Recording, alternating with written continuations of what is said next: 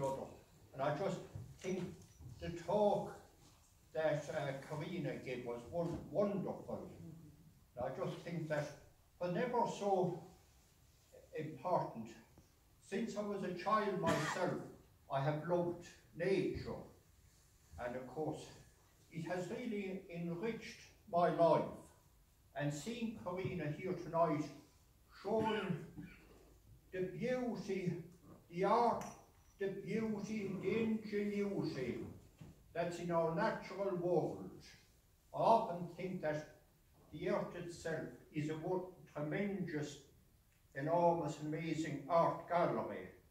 And it's tremendous that we have made this start with our tidy towns to make biodiversity part and parcel of it, and have men like Pat Fahey here beside us, Karina given a wonderful lecture, and that we would embrace wholeheartedly what David Attenborough and other tremendous vital people of our time are telling us. I even saw there on the Mayo News, under the little notes of the tidy towns, we might think that Putin is powerful in Russia, Donald Trump in America.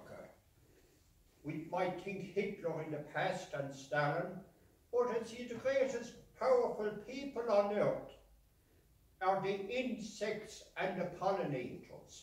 That if they go, us that's sitting and standing here tonight will be soon going after them, as will the whole human race be wiped out if the pollinators and the other insects go, as Karina was emphasising tonight, and as Pat here among us done so much in that area.